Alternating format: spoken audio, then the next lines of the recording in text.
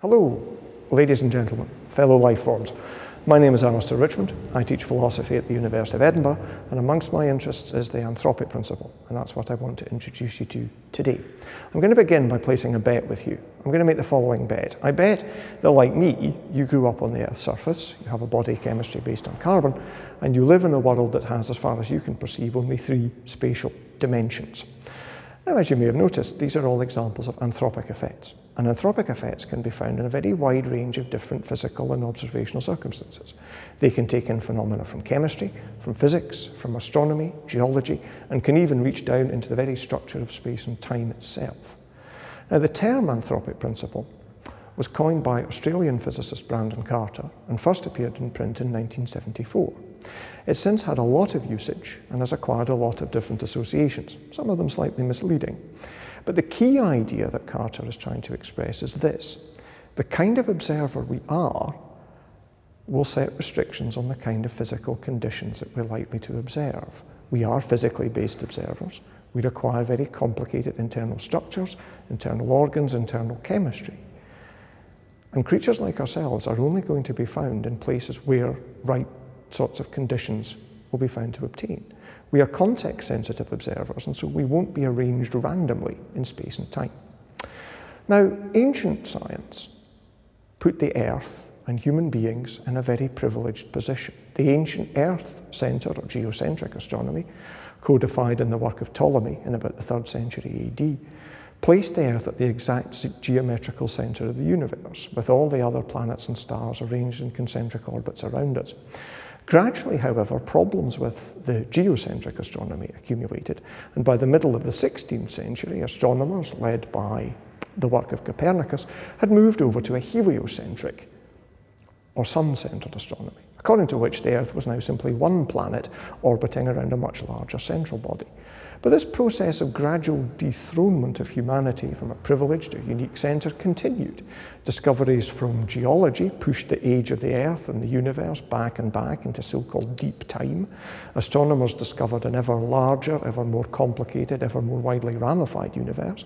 And then in the middle of the 19th century, in 1859, with Darwin's publication of The Origin of Species, came a wide-ranging suggestion that we could explain the origins of life, the origins of biological complexity, without reference to external oversight or design, but with reference instead to non-intentional processes that operated purely through natural law.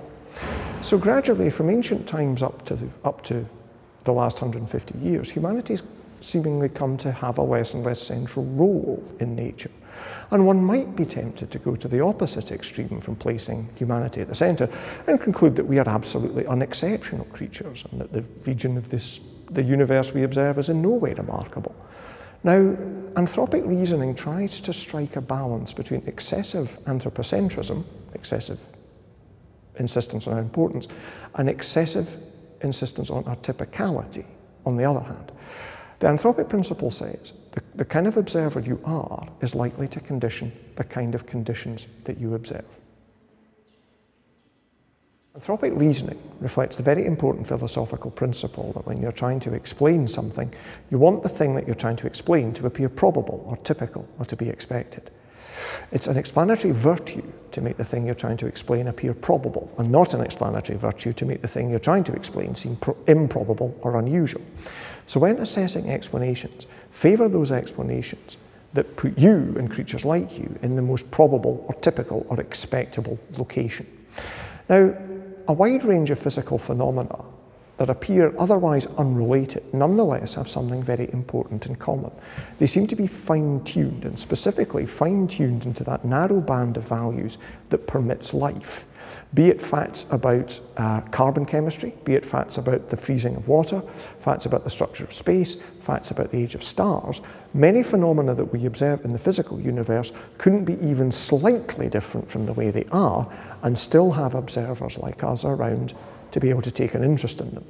Now, from this apparent cosmic fine-tuning, Some thinkers have wanted to conclude that the best explanation for the structure of the physical universe is that the physical universe was designed. The physical universe was an artifact created intentionally according to a plan, and that plan was to generate observers like us. Now, such arguments from anthropic effects to apparent design may actually go some way beyond what anthropic reasoning itself actually suggests. Here's an example. Get hold of a telescope, have a look at the night sky, and you will rapidly come to realize that you can observe a wide range of stars of different ages. You can see nebulae, young, bright, blue-white stars, older, yellow, medium-term stars like our sun, all the way through to swollen red giants, neutron stars, and even if you've got a very good telescope, the occasional black hole. Well, why such diversity? Well, partly it's because we are physically context-sensitive observers. Observers like us require a very narrow range of physical conditions, but a very wide range of physical elements. Our bodies contain elements ranging from light, abundant elements like hydrogen, all the way through to heavier, rarer elements like iron and sodium. The heavier elements are only formed in the heart of stars, the process of stellar nucleosynthesis, the fusion process by which light nuclei combine and fuse to form heavier nuclei. We are quite literally stardust. The heavier elements of which we are composed can only form inside stars and can only be scattered across the universe, ready to coalesce into planets and ultimately into us after several stellar generations have been and gone. So it's not a coincidence that you live at a period of the universe's history after several generations of stars have been and gone. Okay, here's a bit of audience activity. Raise your hands if you have a body chemistry that's not based on carbon. Specifically, put your hand in the air if you have a body chemistry which is based on sulfur, silicon, or selenium. No takers? No. Rather unsurprising. It's not a coincidence that your body chemistry is based on carbon. Carbon has unique properties that make it exceedingly apt for generating long-chain molecules.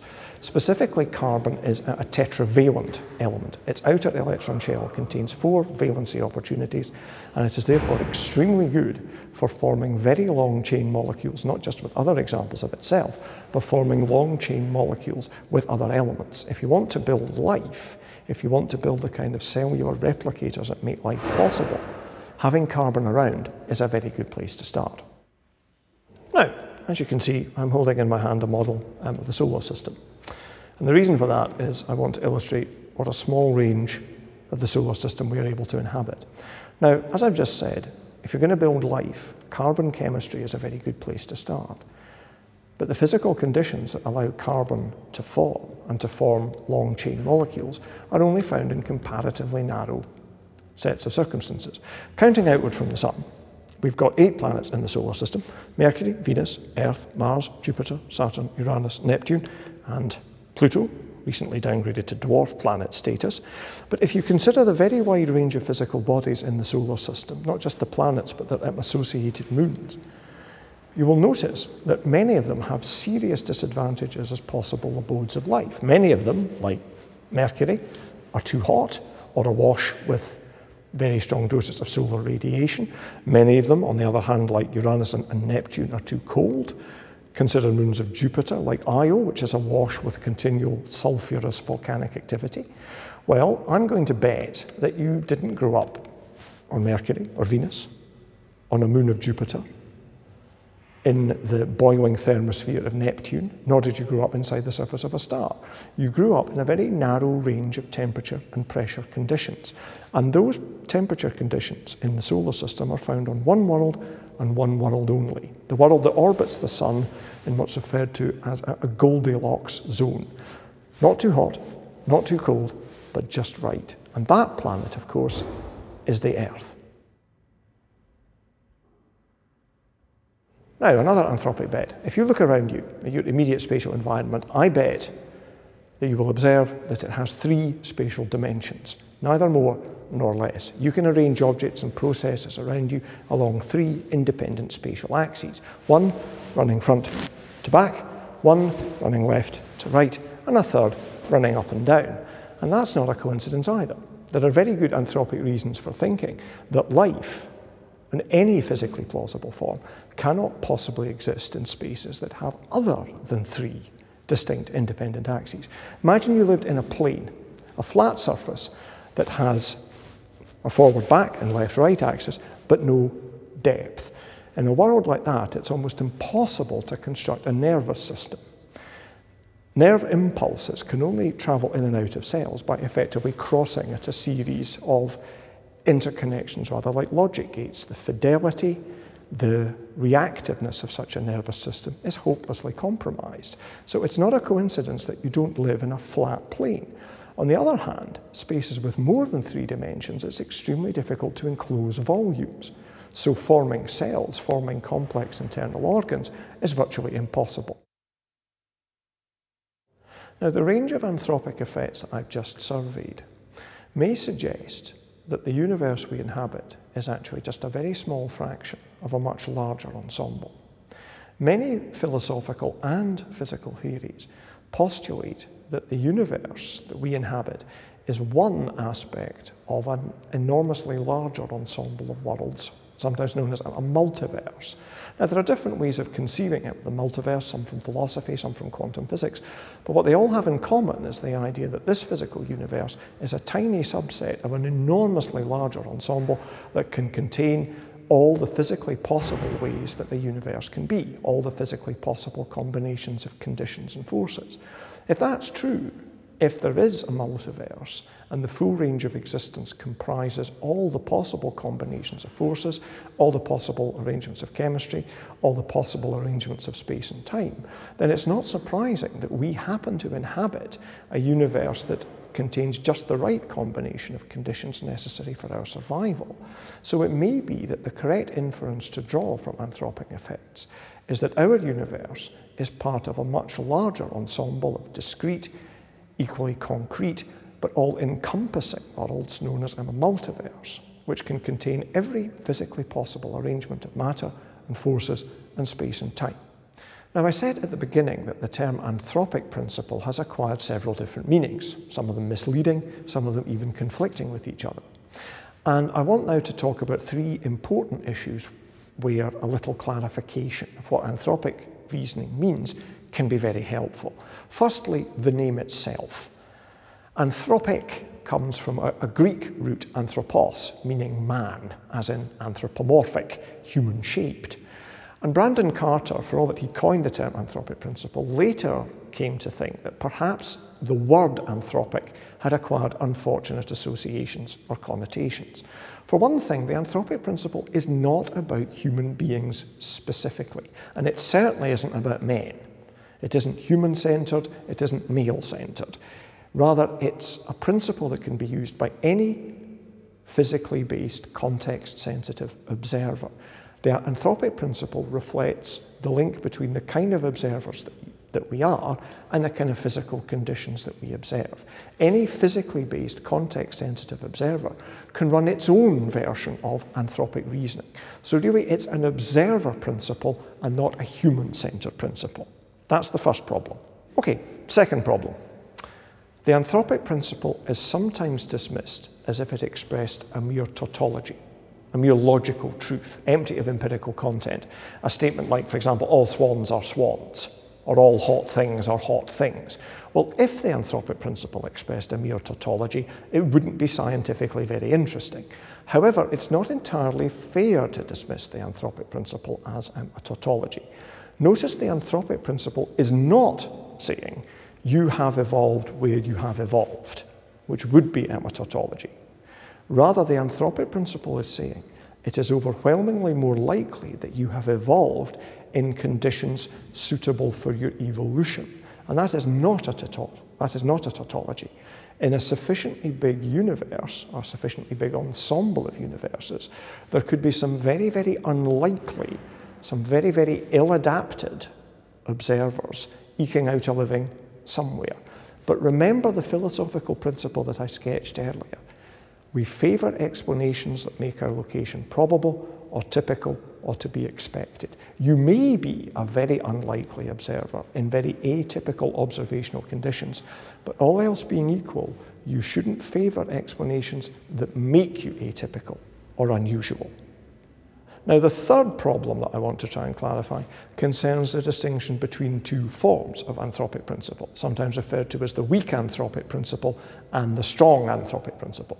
Now, the strong anthropic principle is sometimes presented as if it's an inevitable consequence or necessary implication of the weak anthropic principle. And that is maybe not the case, and confusion arises from not attending to the distinction between the two. The weak anthropic principle is the one that's closest to Brandon Carter's original formulation. And as I've kept saying, Carter's original formulation says the kind of observers we are will set restraints on the kind of conditions that we are likely to observe. We are overwhelmingly more likely to observe the sorts of conditions conducive to our evolution. Now, read correctly, the strong anthropic principle generalizes the weak anthropic principle to the universe as a whole, and says the evolution of observers like us suggests it's overwhelmingly likely that the universe is such as to permit the evolution of creatures like us. But note it's expressed in terms of probability. The strong anthropic principle is sometimes glossed as saying that the universe must be such as to create life, as though the range of possible universes that could have existed was restricted or selected from on the basis that it had to generate life. And that may be a misleading inference to draw, but care must be taken here. It's sometimes assumed that the strong anthropic principle should be interpreted in a categorical sense, as though saying that the universe must necessarily have to exist in such a way as to generate life. But this categorical inference is maybe not the correct way to read anthropic reasoning. The difference is essentially between a categorical and a conditional form of inference. And here's an example to try to make the distinction between the two kinds of inference a bit clearer. Suppose you're a frog who has grown up in a pond, and you think to yourself, well, as a typical frog evolving in a pond, I'm more likely to have grown up in conditions that allow the possibility of frog spawn. So that's a safe anthropic conditional inference. If I'm a normal frog, I'll have grown up in conditions where frog spawn exists. A less plausible version would be to say my presence in this pond demonstrates that the universe was categorically designed with a view to generating frogs. My existence as a frog in a narrowly pond-centered section of the universe establishes that ponds and frogs are part of the universe's plan. Now, that frog may have reasoned correctly, but such may also be rather a presumptuous frog. The point about the sustainable version of the strong anthropic principle is that it says, merely in a conditional form, if we have evolved in this universe, it is overwhelmingly likely that this universe contained conditions suitable for our evolution. It merely generalizes and broadens out the weak anthropic principle inference that Carter originally offered. So one way to avoid the presumptuous frog inference is to reflect on the phenomena that I introduced earlier and think that the apparent fine-tuning of the physical universe may support the hypothesis that this universe is just one segment of a multiverse or universe ensemble.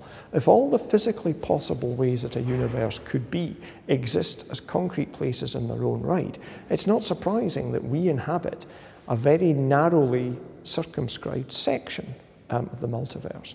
So perhaps the real lesson of anthropic inferences is that from the Earth to the solar system to the very structure of space and time itself, what exists may be far larger than we used to think.